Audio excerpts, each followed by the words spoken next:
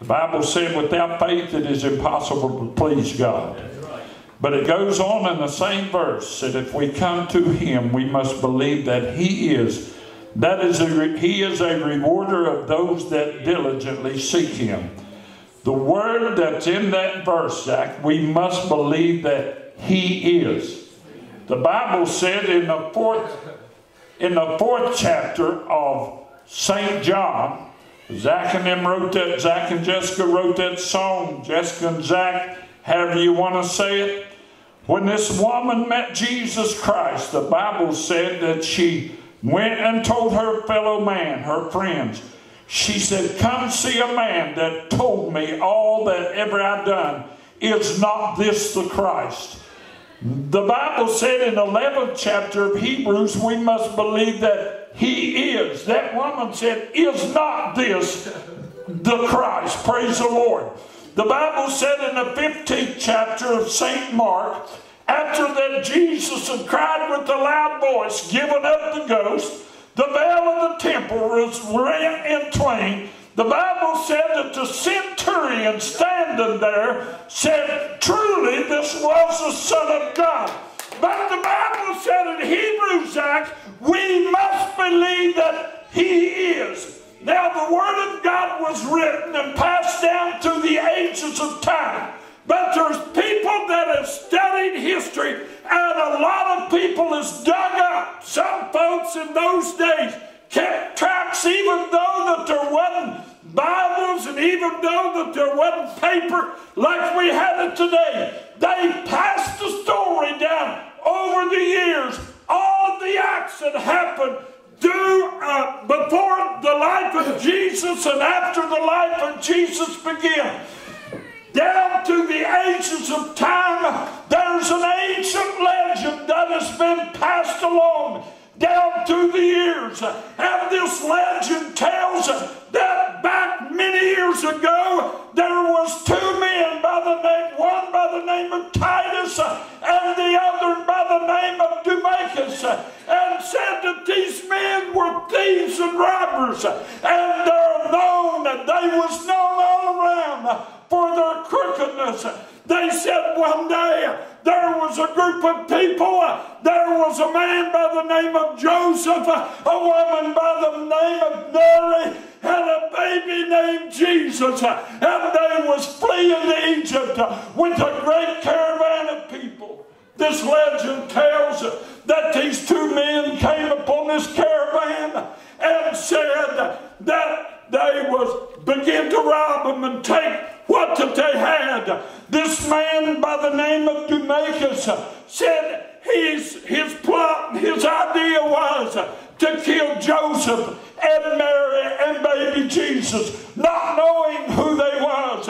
And as this man was going to take their lives, his friend Titus walked up to him, said, leave this man and woman and this little boy alone. And he said, no, I'm going to kill him. But this legend tells that a man by the name of Titus talked his friend out of it. Anyway, as they begin to depart, legend says that Titus turned and walked back to Mary and Joseph, looked at the baby,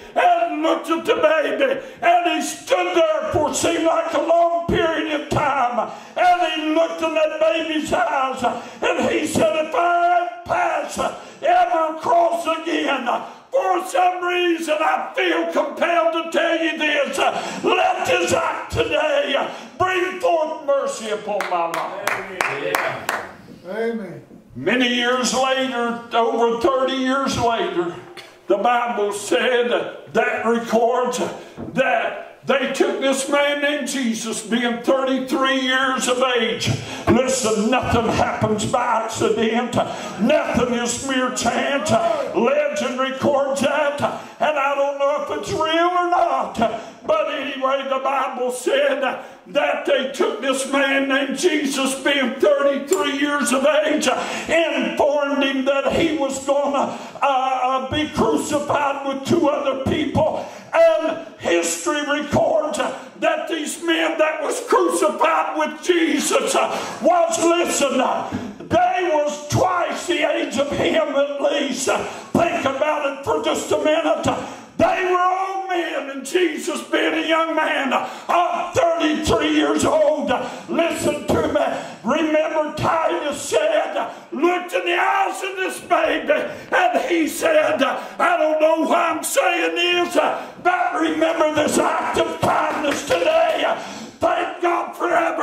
I don't know if that agent, listen, I don't know if that story is true or not, but I do know that the Bible records that there was a man beside Jesus, looked at him and said, remember me when you enter your kingdom. He is the Son of God. Amen. Hebrews said we must believe that He is. Amen. The woman in St. John chapter 4 said, truly this was. Mark chapter 15, the centurion said, truly this was the Son of God. The woman said, come see a man. Is not this the Christ? But Hebrews records that we must believe. Thank God forever. When I come to Jesus, I didn't know nothing, but I believed in my heart that He is the Son of God. We've got to believe that He is. Amen. Father, I don't know what you got in store, but oh, Father God, work your work as only you can. Help us to believe that you are. If there's anybody under the sound of my voice that don't know you in the pardon and forgiveness of sin, let them know that all they got to do, all they got to know is that you're the only one that can save. That you are our Redeemer. That you are our Savior. And that you are our only hope. We praise you and we honor you. It's in your name we pray. Amen. Amen. Thank you, Lord. Didn't know I was going to say all that, but I'm not taking a word of it back unless I mispronounced something or misquoted something. But He is the Son of God, and we must believe that He is. Well, praise the Lord. Roseanne called this morning. She's under the weather, wanted the church to pray. We've got many needs.